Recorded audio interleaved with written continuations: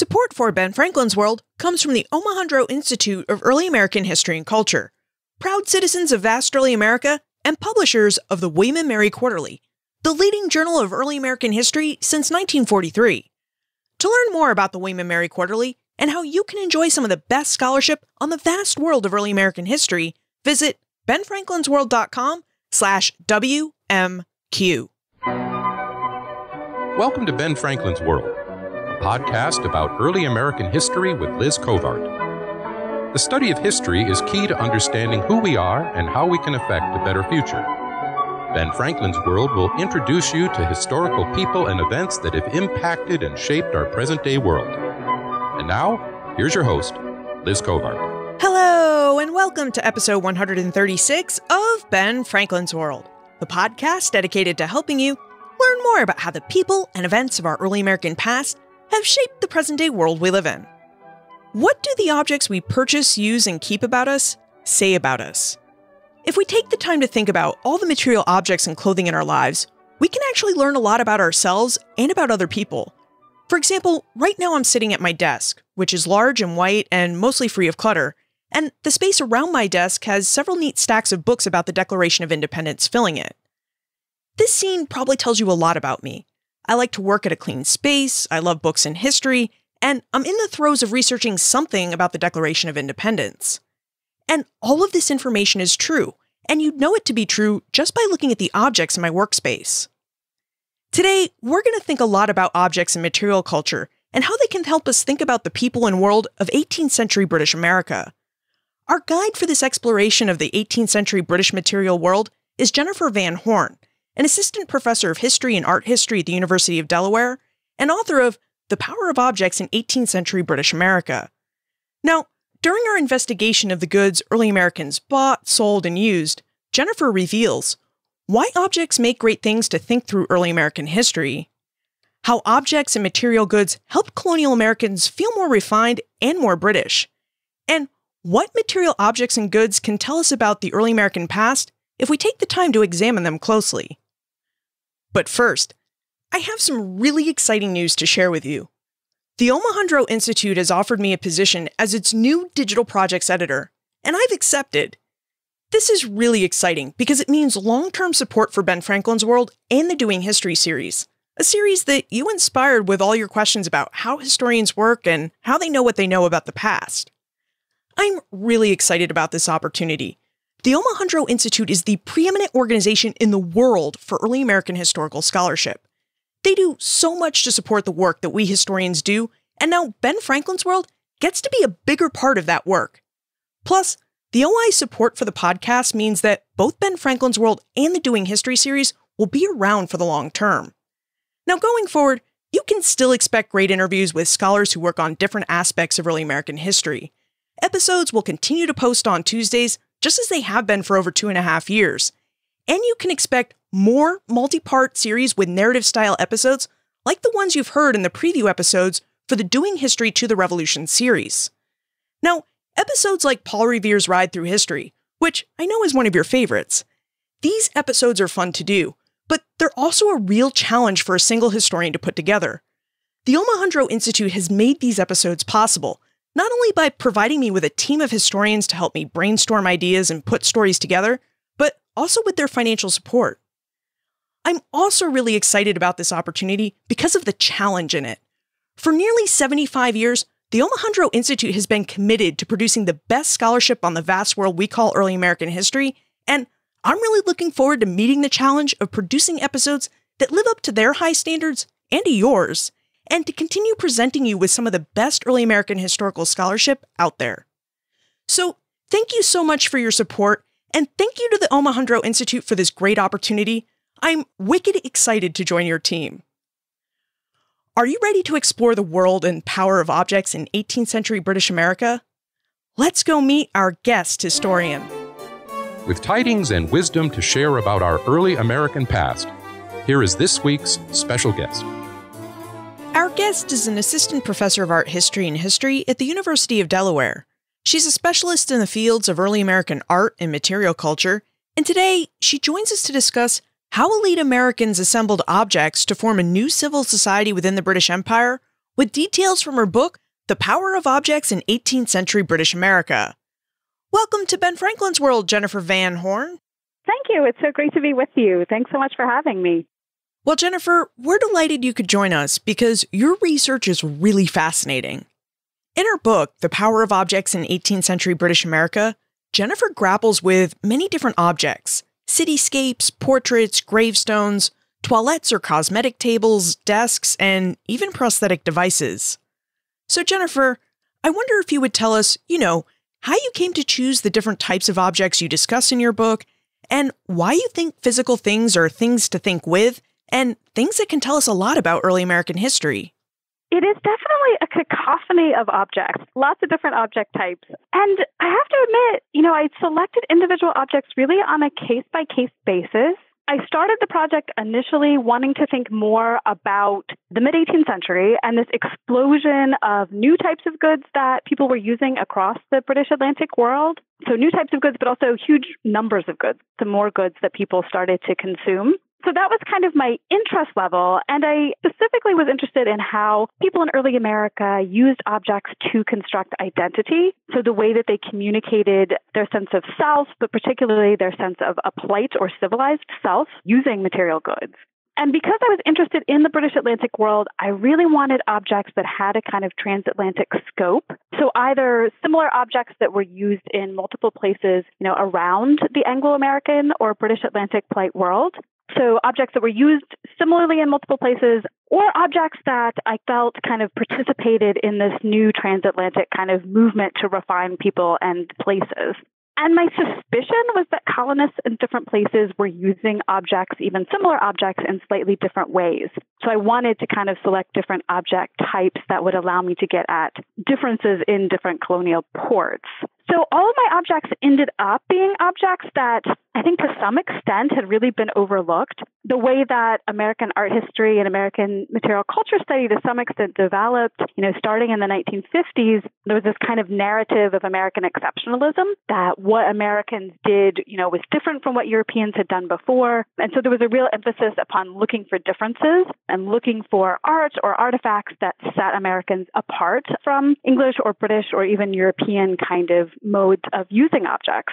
So all of my objects, to some extent, had been overlooked because people felt like they were just too British. They were doing too much of what English objects or British objects were doing. So just as an example, right, I have these city views. So these are engraved prints, but they're sketched in the colonies, and then they get sent on ships to London where they're engraved and printed. And then those printed copies get sent back to colonists in North America who had kind of paid for or subscribed to pay for that whole process. So early on, people were a little bit suspicious of those because they felt like, well, are those really American, right? They're started here and they're paid for here, but a lot of the work is done in London. So all of my objects have this kind of connection to transatlantic movement of things, which I found really exciting because it helped me to answer my questions about, what Americans were doing that was similar or different. But in the past, it maybe made those objects a little bit suspect. It was important as I conceived of the project to really have a range of different types of objects because so often when people study art or artifacts, they tend to specialize in one medium.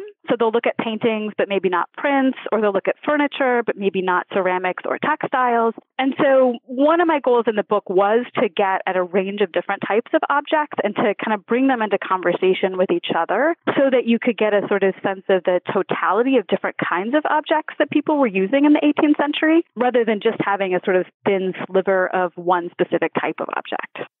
Now, you're pretty honest at the start of your book when you explain that the range of objects you include in The Power of Objects in 18th century British America doesn't include objects owned by poor people. And I wonder, do you think the objects purchased by the not-so-wealthy inhabitants of early America can also tell us something about early American history?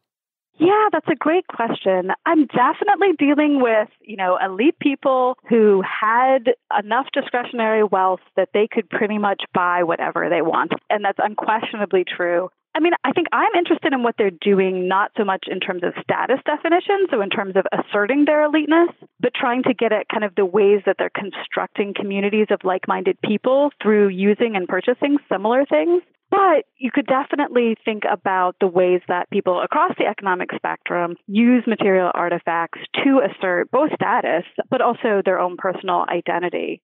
Scholars started in the 1970s. There were people who rightfully noticed that artifact study and art history had oftentimes concentrated upon elite folk exclusively. And so particularly people who looked at buildings, vernacular architecture, have done a really great job of getting at the things that people in the past used who might not have been of the highest social spectrum. I think part of the answer to that question, though, is about what survives.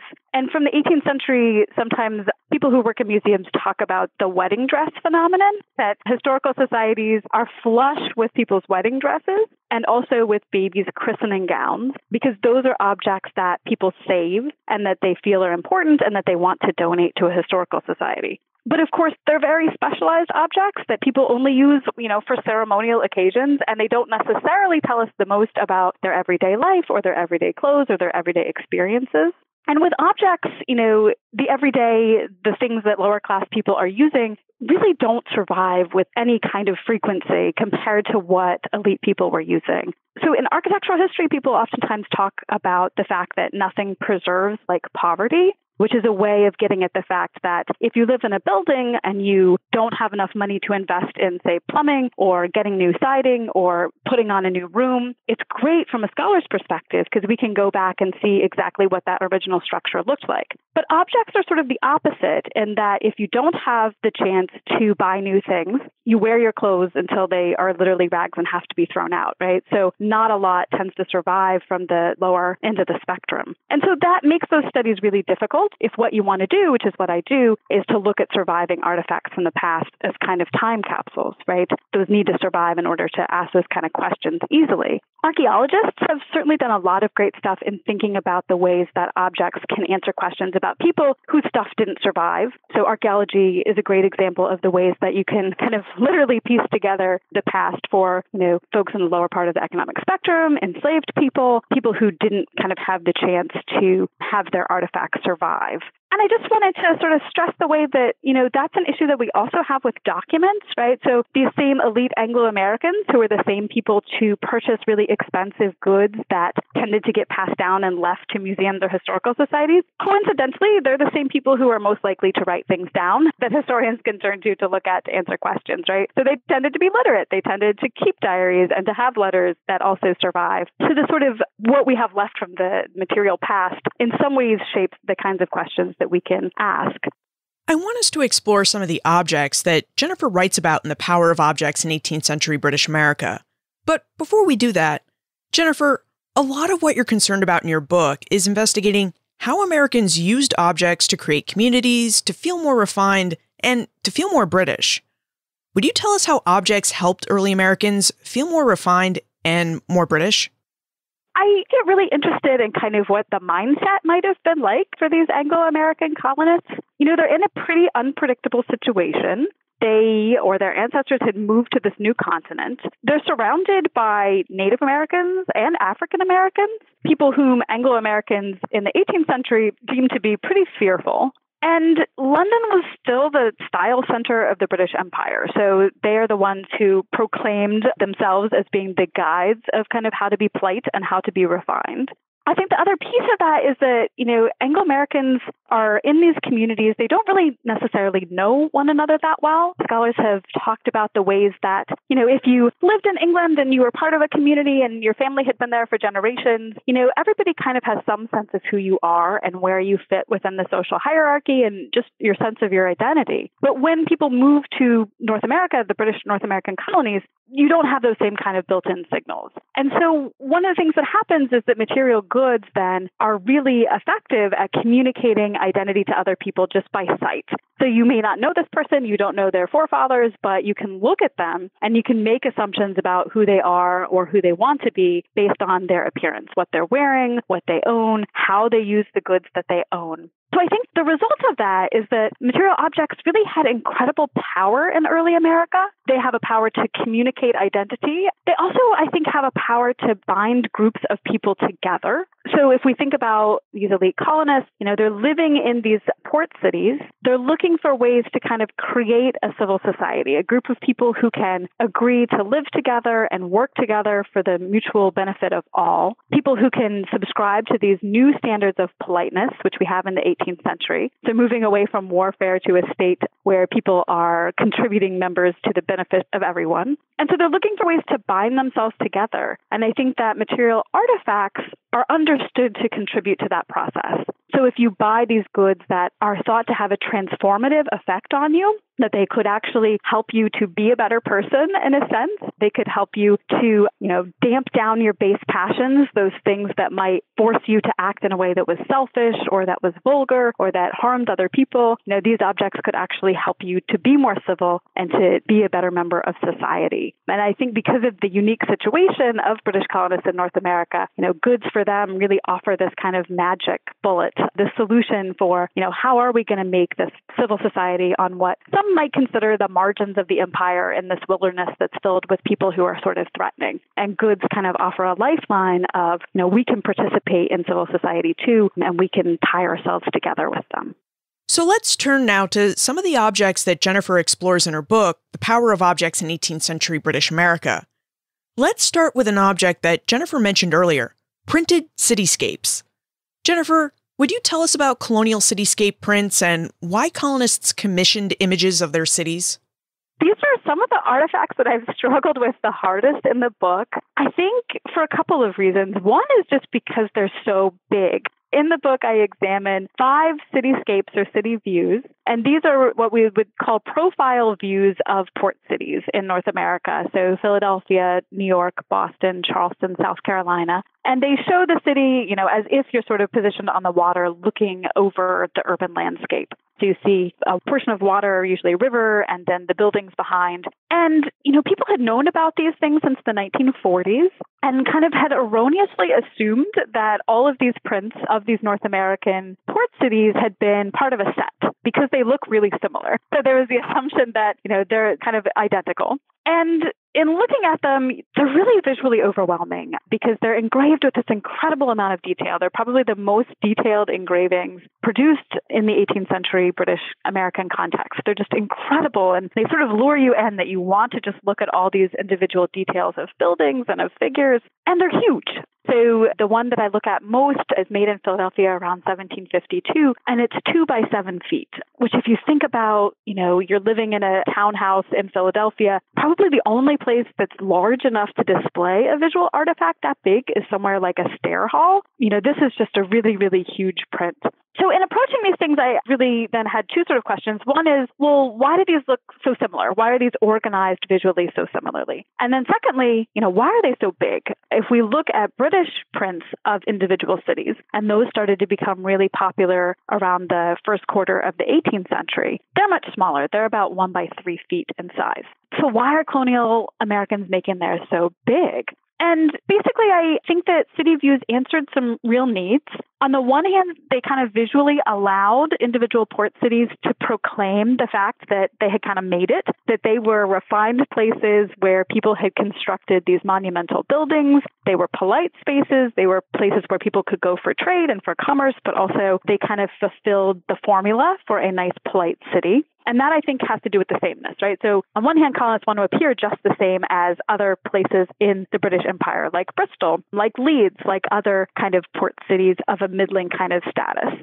But then on the other hand, I think the port views are so large, in part because colonists want to remind a British audience of their own potential, right? Like these are places that really, if we put in the energy and we put in the time and the money, they can kind of become the next vanguard of civilization. And so they want to sort of proclaim their potential. I think they have a great incentive to do that because in this period, even still in the 18th century, there's this notion for a British imperial audience that the colonists are this kind of howling wilderness, that they're really not a refined place, that there hasn't been sort of great physical progress or progress in building a civil society. And so I think part of what colonists are doing is trying to say, no, look, we really have accomplished these things.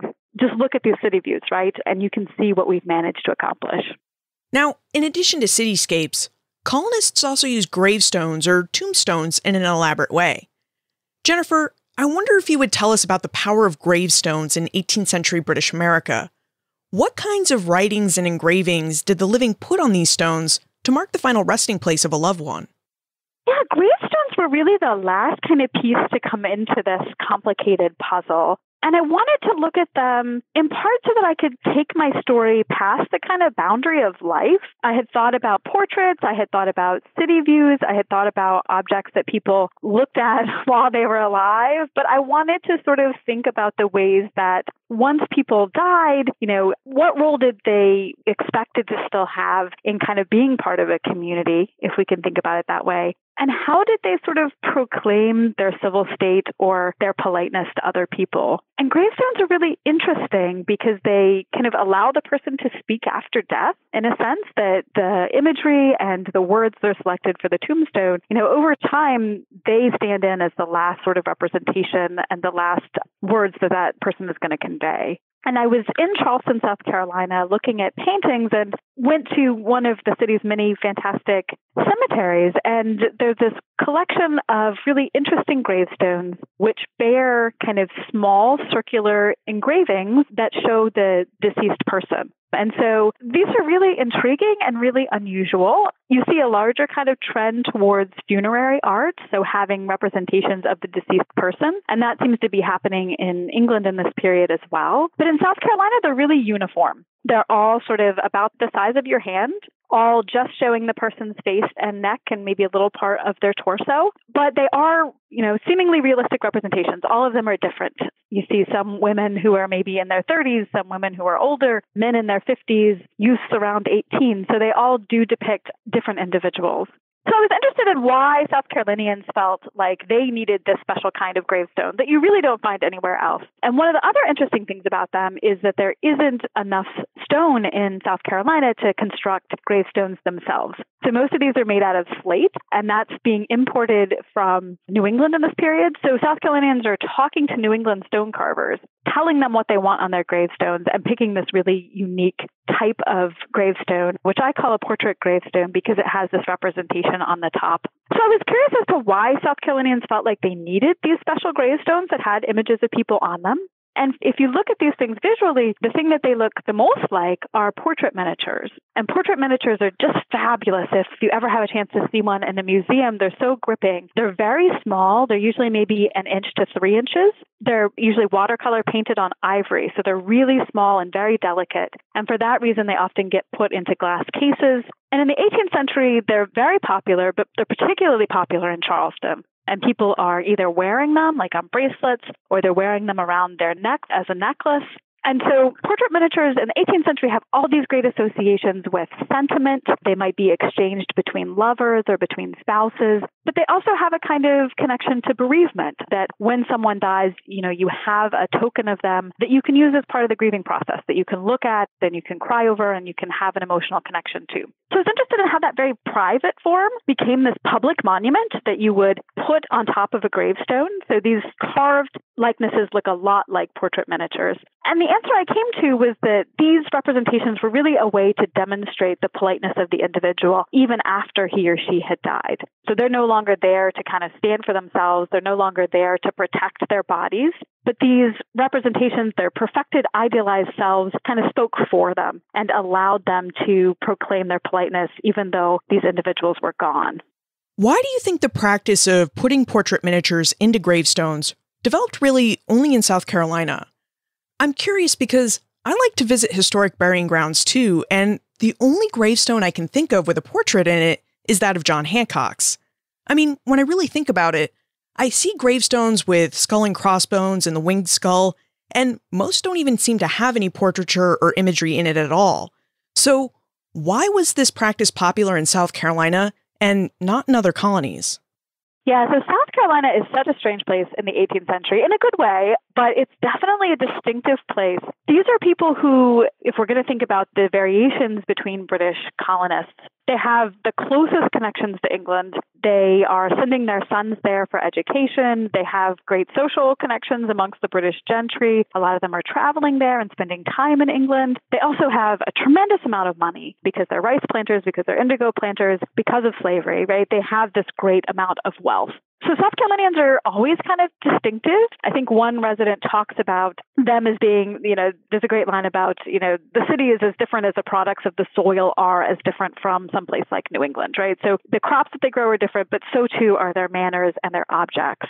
I think the impetus for these is really the deadliness of South Carolina in the 18th century. South Carolina is a place where malaria and yellow fever are just rife, particularly in the summer. And so you have this tremendously high death rate, even among elite people who tried to escape low-lying areas where there were swamps and what they would call miasmas, these sort of bad air that they felt made people ill. But nevertheless, they died in huge numbers. And so on the one hand, you have a lot of people who are dying and this real fear of, this civil population, these elite people who are going to be gone. And you also have a much greater, much faster timetable for things like decay, right? So in the 18th century, the scientists are really interested in kind of how decay happens.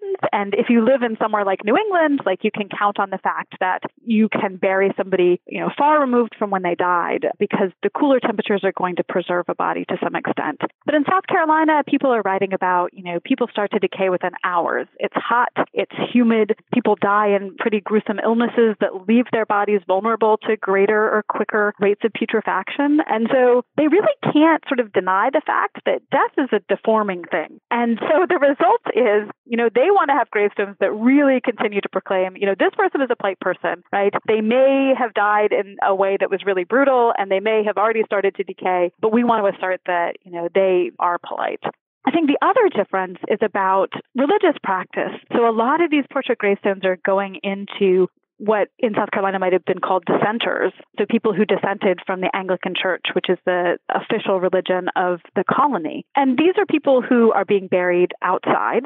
In the 18th century, that burial in the ground would be seen as a little bit questionable. There's this expectation that if you're a wealthy elite person, that you're going to get buried inside the church, under the church floor. And so I think the South Carolinians are also kind of trying to deal with this fact that you might be buried in the ground, which I think is a little bit more suspect. You might be buried next to anybody, right? So there's this amount of social leveling that happens in death that they're very uncomfortable with. So I think part of the portrait gravestone is also about protection of that corpse and asserting that, you may be in the ground, you may be around other people, but, you're still this very distinct polite person. Could we linger on this point of religion a bit longer? Because, as we know, the Calvinist and Quaker traditions of New England, New York, and Pennsylvania allowed the wealthy to have objects and possessions, but these religions really encourage people to be less ostentatious about their outward displays of wealth. Less ostentatious than, say, those colonists who lived in other regions and practiced other religions. So, I wonder if because people in the northeastern colonies had this tradition of at least trying to be less ostentatious, if art historians have been drawn to the really interesting people of 18th century South Carolina and their objects, more than, say, the people and objects of other regions. That's a great question. I didn't go into the project thinking that I necessarily wanted to write so much about Charleston. And I really got drawn there both because of the interestingness of the objects, but also because they really had not been studied to the same extent that artifacts and objects in places like Boston and New York, and to some extent Philadelphia, though lesser, had been. So in terms of the way that the field has developed, the South has really been left out until the last decade or so. And I think part of that has to do with that sort of taint of Britishness. There was sort of the idea that these places were way too connected to what was happening in London, that they weren't kind of American enough. And people were really interested, particularly with art history, they wanted to look at native-born artists who were painting primarily in North America. And because South Carolina is so connected to London, because they have English painters there, they go to London and have portraits painted, they buy London imported objects, right? We didn't have that clear sort of division of this is American and this is British. And so in many ways, the South got kind of left out of the story of how America developed in terms of its artifacts and its art. The famous comment that gets made in the 1940s by Joseph Downes, and at that point he was the curator of the American wing at the Metropolitan Museum of Art. And basically he says, nothing of significance was ever made south of Baltimore. Right? So nobody ever painted anything really great or made any really great artifacts south of Baltimore. And this got people up in arms who either lived in the South or who collected Southern artifacts and antiques or who liked Southern art. And so there's been a sort of quest to recapture both the distinctiveness of places like Charleston, but also to make sure that they continue to inform our idea of early America. Right? That these are places where people are thinking through what it means to be an American and are actively participating in that conversation. They're not kind of doing their own weird thing, but they're actually a part of this larger sort of use of objects and definition of America. Now, among the other interesting artifacts that Jennifer studies in The Power of Objects in 18th Century British America are cosmetics, makeup, and toilettes or cosmetic tables. Jennifer, would you tell us about early American cosmetics and about the elaborate furniture early Americans used to house them in? This is, I think, one of the most fun chapters to write. And it started not with cosmetics as it kind of developed. I was interested in thinking about ways that elite colonists used objects to prepare themselves for going out into the world and for creating these civil communities. And so I thought about dressing furniture as one of those sites where they use material goods to kind of sculpt a new public persona. And one of the questions that came up as I was looking at these dressing tables, which if you haven't seen one, are really fabulous. So by the 1780s, dressing tables and dressing furniture has become amazingly elaborate. One of my friends along the way compared them to sort of Chinese puzzle boxes. They're much larger. They're about 5 feet tall, but they contain all of these really interesting sort of hidden compartments, places where people housed goods that aren't immediately visible from the outside. So I talk about Margaret Livingston, a New Yorker, and her dressing table, which survives in the New York Historical Society collection. And this thing is just amazing. It has side compartments that you open and then mirrors that can pop out. It has a dressing drawer, which is this really cool thing that it looks just like a regular drawer, right? But if you open it, there's all of these compartments for storing different things. In this table, there's even a kind of hidden basin where you could put your water, so you had it conveniently there, but you couldn't see it from the outside. So my kind of first question was just, why is there all of this elaborate storage space? Like, what are people keeping inside of these dressing pieces? Why do they have so much that they want to keep in there? And then why are they so complicated? Why do they, have to sort of fold back up on themselves so you can't kind of tell what's on the inside as you look at them? And that led me to reading a lot of 18th century cosmetic manuals. And luckily for me, in the 1740s and 50s, people start publishing these books about, how to make your own cosmetics at home. So this got me thinking about the fact that, we tend to think about cosmetics as being fairly specialized types of substances that we apply to our face that, we understand may enhance our appearance somewhat, but aren't going to really substantially change too much about us. But in the 18th century, the definition of cosmetic is really broad. So it can include anything that, as they describe it, is meant to preserve or improve the complexion. But as well, it can include things like hair pomade, so hair gel, what they would call cooling creams, what we would think of as cold creams, so things that were meant to make the skin more supple or to help retain a pale color, lip balms and lip salves. Things like face pomades, which are going to be, sort of a stickier, more putty-like substance that you might be able to use to seal in things like pimples or smallpox scars. So quickly, I became aware of the fact that cosmetics really, it wasn't what I was thinking of, right? These were some pretty different kinds of substances, and people were buying them imported through their milliner or through their local merchant, and then sometimes they were using these printed guides to manufacture them themselves. I became really interested then in, why so many cosmetics, why do people need these things? Why are they hiding them? And my interest was in what people felt was so dangerous about cosmetics. And in the 18th century, people are equating cosmetic use to painting. So just like you might paint a portrait, they would describe the application of cosmetics as painting a face. And this really begins to crystallize around women. So much of the most expensive dressing furniture is explicitly marketed as women, called ladies' dressing tables. And a lot of these cosmetics are also intended for a female audience. So they're assuming that women are going to be making these things and using these things. So a lot of anxiety gets crystallized around women's application of cosmetics and how maybe they could use cosmetics to kind of manufacture fake selves, if you will, to make counterfeit portraits or to make new faces that might not reflect their own emotions. So in the 18th century, they really think about the skin as being what some call a living canvas So there's this idea that the skin, it's a barrier, but it's also a kind of screen. And what it enables a viewer to do is to look at a person and to see what emotions they're experiencing. So maybe if you're embarrassed or if you're angry, your skin flushes. Maybe if you're experiencing sexual desire, right, you might have a heightened color. Maybe if you're really tired or if you're really melancholic, your skin loses its redness.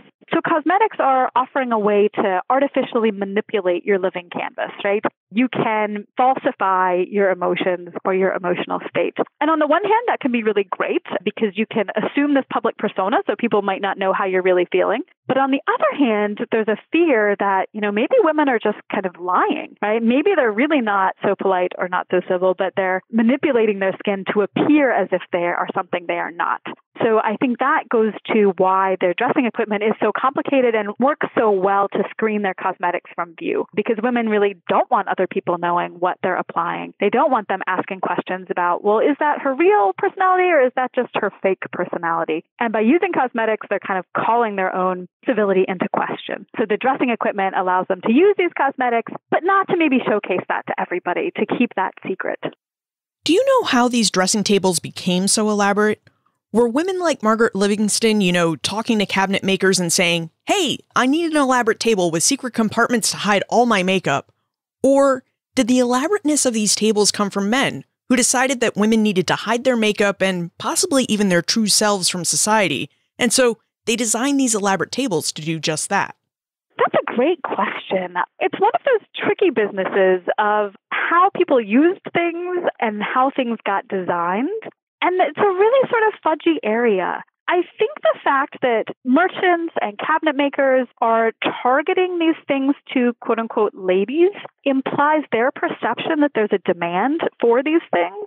So I think that elite women are interested in purchasing them, though there's an element of merchandising in that cabinet makers and those who design these manuals are also saying, hey, ladies, be sure and get your very complicated dressing table. So yeah, I think on the one hand, they potentially are very liberating in that they allow women to kind of assume a public persona. But you're certainly right to point out at the same time, I think they're also kind of manipulative in that they say, inherently, if you weren't to apply any cosmetics, if you weren't to sort of change yourself, then you wouldn't be okay for public consumption or polite society, right? So there's an implied sort of, you have to do this in order to enter into a civil society. I ultimately do see these artifacts as being something that empower women, because I think that women are using these to burnish themselves and to make themselves feel more confident. I think that there's a sense of mastery over the self that comes when you're using these very elaborate pieces and you're manipulating these surfaces and you're kind of, I think women are in the zone, right? They're accomplishing their toilette. They know where everything is. They're able to hide everything. I see that as being empowering. But there's also a strong strain of misogyny that runs through the way that people talk about the toilette. One of my examples in the book is a poem about Cecilia by Swift. And so, the sort of the crux of the poem, the crux of the joke is that this guy, Strephon, is in love with this woman and he wants to know what she's hiding in her dressing table. And so he leaves her rooms after she's gone and he kind of finds all this gucky cosmetic stuff on the top. And he sees this sort of hidden drawer and he thinks, okay, this is it. These are going to be the love letters. This is going to be,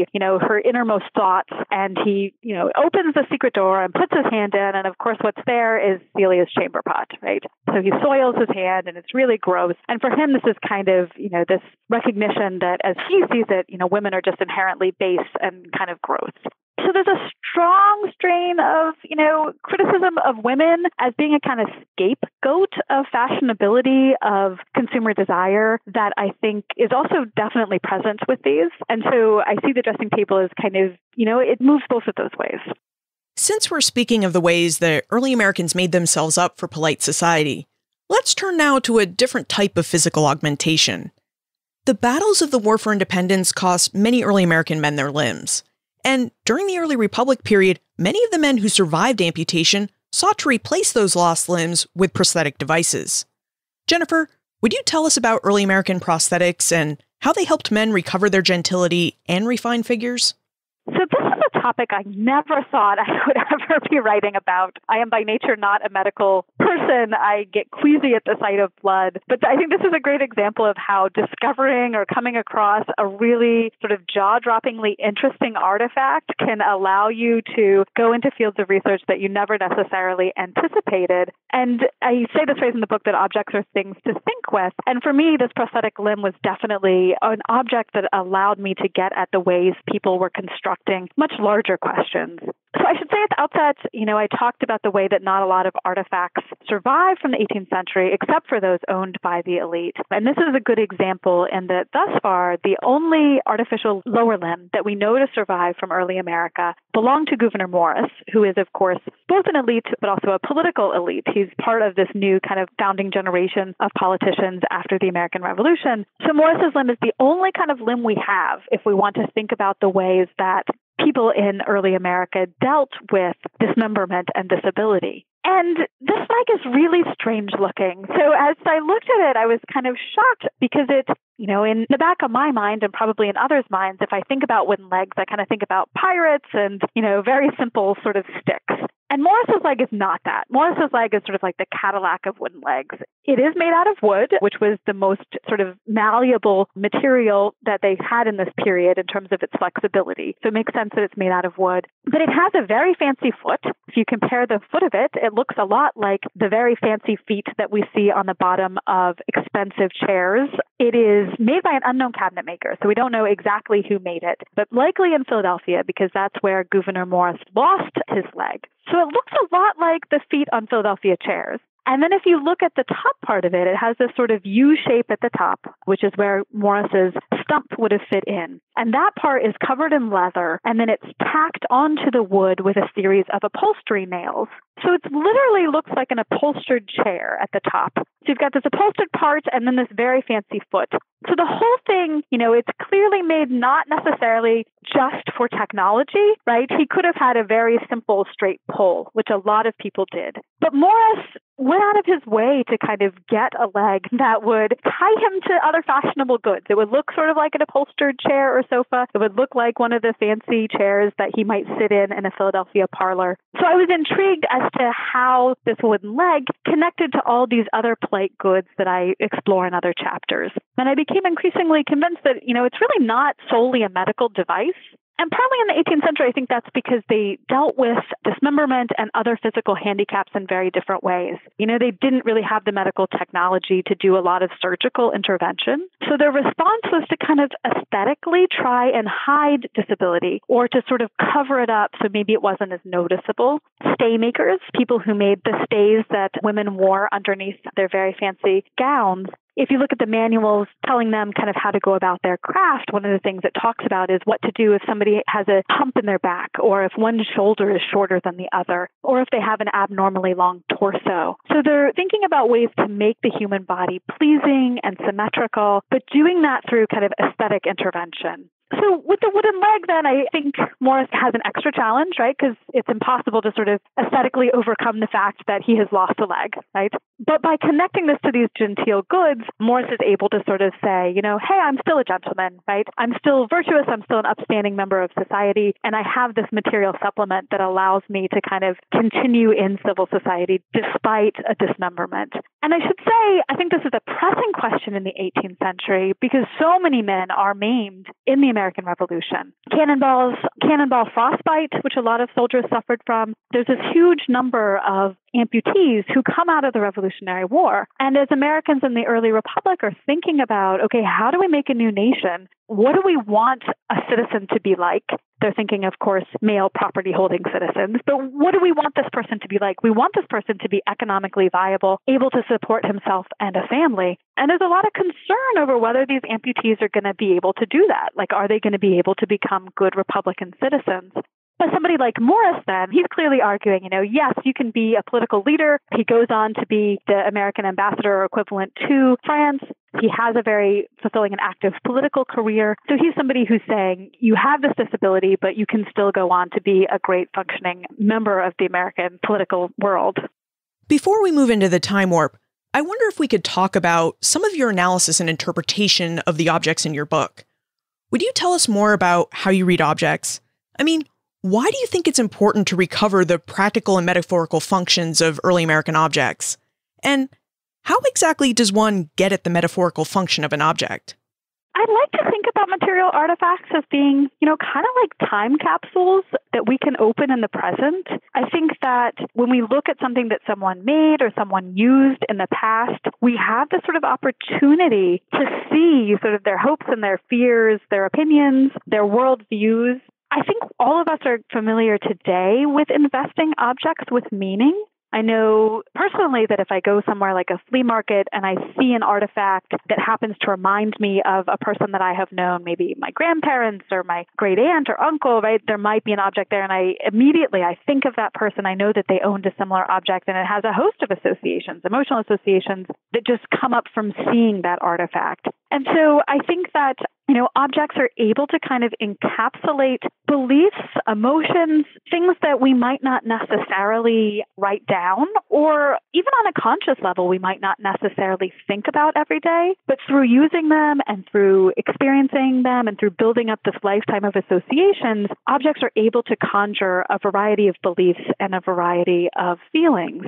And so I think for me, when I talk about the metaphorical function of objects, that's kind of what I'm getting at, that, yes, Gouverneur Morris, he needed a wooden leg. He had lost a limb. In order to stand, he had to have a leg. But the choices that were made in terms of what that leg looked like, these get at larger issues and larger stories about wanting to assert social status, about wanting to be refined and genteel, fears about citizenship and who could participate, right? I think larger questions and larger stories than simply mere physical need or mere physical appearance. Objects give us a chance to get at some of those things that people aren't necessarily writing down.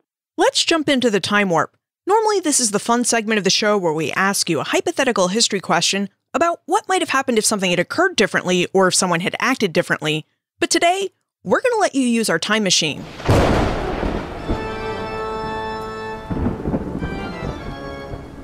The time warp. Historians can't predict the future, but they can speculate about what might have been. If you could travel back into the 18th century, what object would you like to learn more about, and what would you hope to learn about it?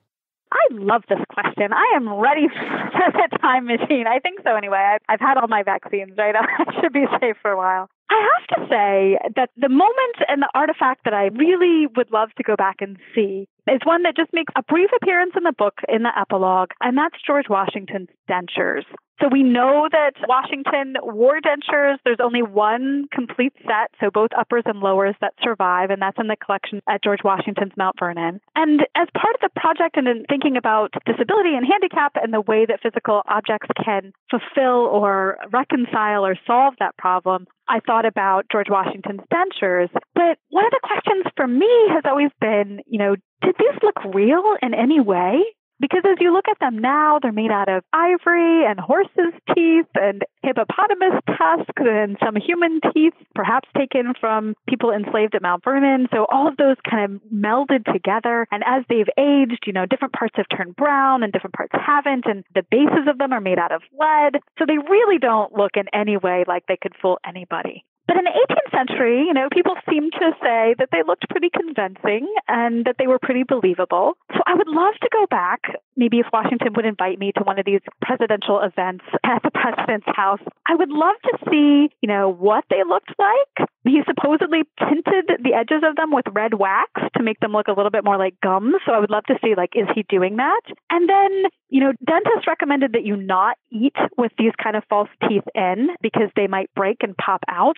But I would love to see if Washington really did that. Was he trying to eat with these or was he not? We know that his dentist writes to him and says, your teeth have been discolored by port wine. So he seems to be drinking with them in. So I would love to be there and see, as people are making these toasts, is Washington leaving the teeth in for those? And just sort of hear the scuttlebutt. Are people saying, oh, yeah, those teeth, they're so not great, but we love Washington, so we're not going to say anything about them? Or do people just believe them? Do they think that they look like real teeth? So those are the kind of things I feel like, you could only really get a sense of as an observer on the ground. And I would love to have that chance to look at Washington's teeth and think about, how they look. And hey, if Washington doesn't invite you to one of his presidential dinners, just do what others did. Just stop by Mount Vernon unexpectedly. That's right. Maybe I can forge an introduction from somebody and get myself in for tea or dinner or something. Exactly. So now that you've explored the power of objects in 18th century British America, what aspect of history are you exploring now? So I'm at work on a second book project, and this project in many ways turns to a different cast of characters. So I'm interested in the plantation South in the 18th and 19th centuries, but thinking specifically about the role that enslaved African Americans played with portraiture. So thinking about enslaved people as producers, as viewers, and also destroyers of portraits in the South. So thinking about often British artists, but also Anglo-American artists who owned enslaved people, who may have helped to grind pigment or to prepare pigment for portraits. Thinking about enslaved viewers, so plantations on the South that have a range of paintings on the walls. One of the audiences for those, though probably an unintended audience, are the enslaved people who worked in the house. So trying to recover what their reactions to these artworks were, and then trying to get at the affect or the emotional kind of power that artworks owned by white slaveholders might have had for enslaved and then free African Americans. So we know during the Civil War, some African Americans vandalize or destroy or alter some portraits of their former masters and mistresses or their ancestors. And so I'm really interested in how those aesthetic actions were ways of basically artistic resistance. So thinking about how the possessions and the art owned by white slaveholders might have allowed enslaved people to assert some agency. Do you have a website where we can find more information about you and how we can contact you with questions? The best place is really my faculty page, which is on the University of Delaware's Art History Department website. And that, if you follow the faculty link, I'm there, and that has my contact information and email address. And yeah, I would love to hear from folks who have questions or insights or want to chat about objects in the 18th century. Jennifer Van Horn, thank you so much for revealing just some of the powers that objects had in 18th century British America. Thank you so much for the chance to speak. Objects are like time capsules. Time capsules that are definitely worth our time to open and study because they contain a whole lot of information about the people and world of early America. As Jennifer noted, objects encapsulate past people's hopes, fears, opinions, and worldviews. I mean, just think about the cityscapes she described. People in England commissioned cityscapes, but their cityscapes measured 1 feet by 3 feet. British American colonists, on the other hand, commissioned large cityscapes, those that measured 2 feet by 7 feet. Why the difference in size? The colonists' large cityscapes symbolized their big plans. They promoted the idea that the colonists had built a civilized society out of the wilderness and that they stood poised to be productive members of the British Empire. Objects like colonial cityscapes offer us just a sampling of the amount of information that material goods can tell us about early Americans and the societies they lived in. Now, as Jennifer revealed, it's the emotional information that objects contain just as much as the factual information that make them so powerful for both their original owners and for the people like us who succeeded them. When we take the time to study objects from the past, we'll find that they can help us better understand the human side of history. Because history isn't just about dates and events. At its core, history is really about people. And often, objects can provide us with better insight into who people are and were than paper records can.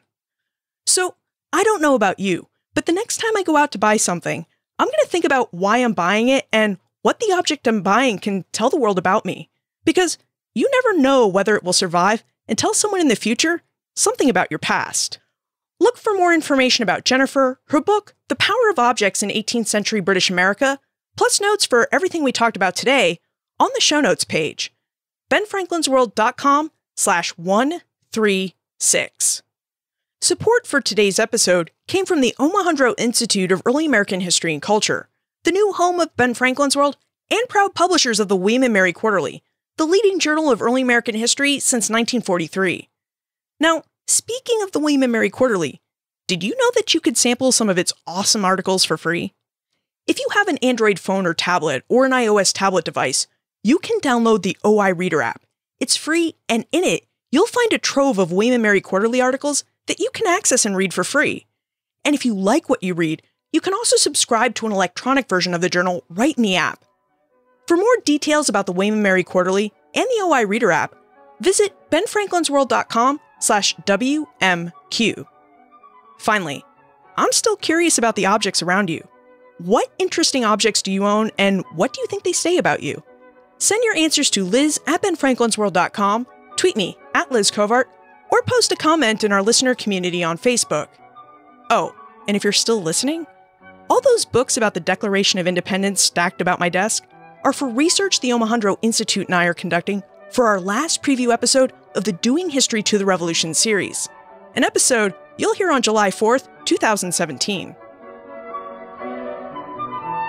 And remember, never leave till tomorrow that which you can do today.